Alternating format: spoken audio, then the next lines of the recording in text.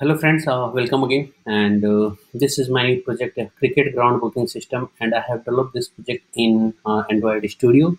So this is the native Android application, and I have used Android Studio for developing all of the UI, all of the layout designing, and all of the business logic for developing this project. And all of the code I have written in Android Studio for the mobile application, right? So for this is the API driven project, and for API development I have used the PHP, and database I'm using the MySQL. As you know that Android can't communicate with MySQL database directly.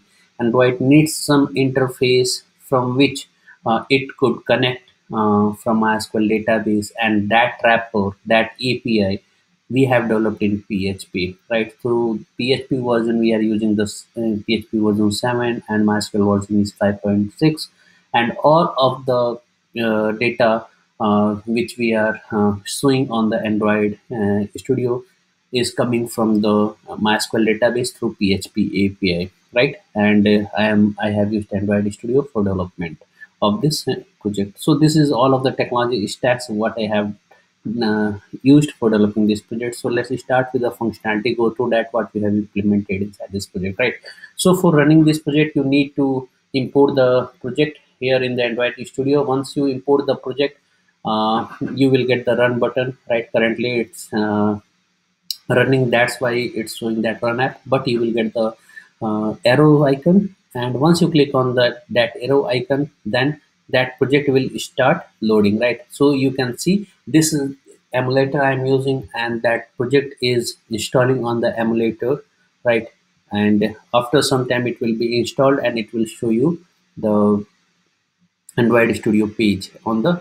So this is the splash screen, and this is the home screen, and all of the data. So you can see this is the banner coming on the home page or dashboard. It's coming from the Android, coming from the MySQL database, right? So this is the nav bar. So there are two types of nav bar available here. One is without login, and second one is with login, right?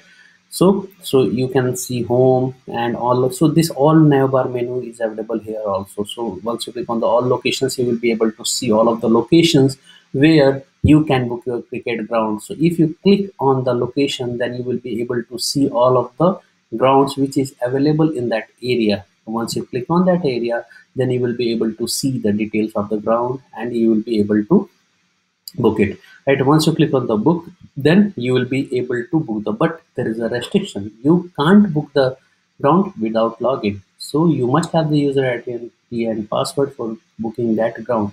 So I have already created mine. So it's a amit@gmail.com, and the password is test. Once you log inside it, right, so you will get this, right? So you can see this menu option, this navbar items has changed because user has logged in. Now user will be able to see his details also, his bookings also, right? So my all bookings show all of the bookings which user has booked, right? So let me go through one by one first.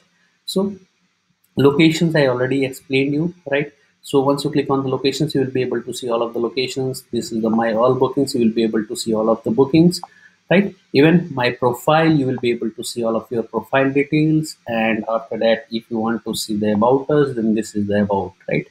And if you click on the change password, then you will be able to update your account password. So this is the change password page, right? Now I am going to book some one of the ground. So once you click on the locations, so it will show you where you want to book your ground. So I am selecting the sector 62. So there is only one ground. Once I click on it, so this is the detail of the ground. This image and all of the details are coming from the MySQL database, right, through PHP API.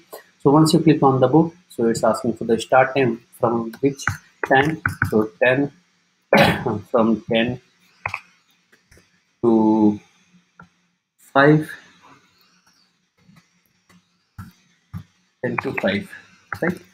And then the description, I want to book this ground, right? And here the booking amount is 100,000, and here you need to enter the card number. No need of entering the correct card details, so you can enter any details here, but cast number must be 16 digit and the CV code. Once you click on the done, then it will show you booked successfully and it will be redirected to. So you have booked this one. Once you click on this, then you will be able to see the details of that booking, right? Okay, so once you click on this, then you will be able to see the details of that booking too, right? So this is the booking page, and if you click on the back button, then all of the pages will be back. And once you click on the my all bookings, then you can see these two bookings are showing here, right? So this the same menu options are available here also. So home I already explained you. This is all locations, right? So this is all locations, right?